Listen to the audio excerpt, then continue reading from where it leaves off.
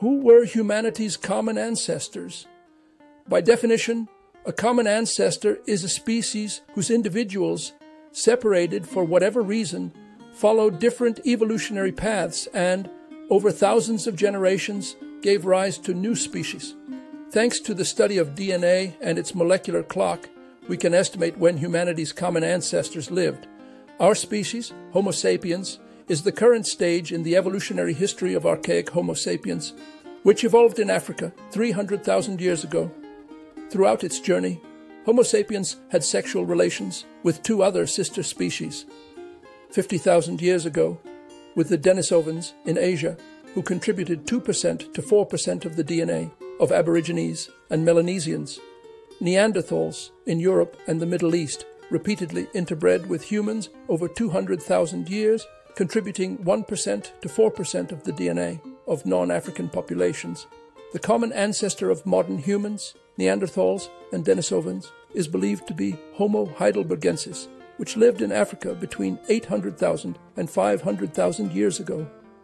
And the ancestor of Homo heidelbergensis was Homo erectus, from whose lineage our ancestors diverged 2 million years ago.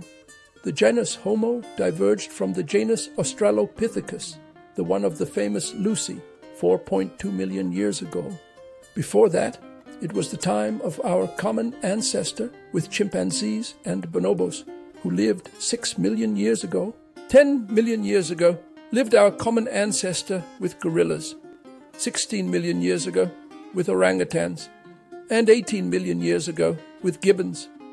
Our common ancestor with all Old World monkeys, such as baboons, mandrills, and rhesus monkeys, lived 25 million years ago.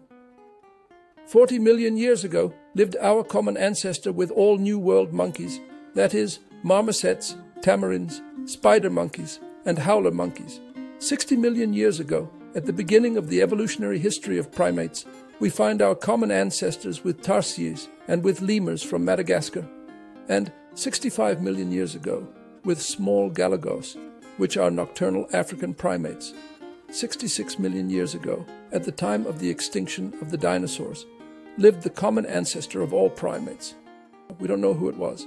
All we know is that it evolved back in the time of the dinosaurs, and that, luckily for us, it survived. Natural history is spectacular.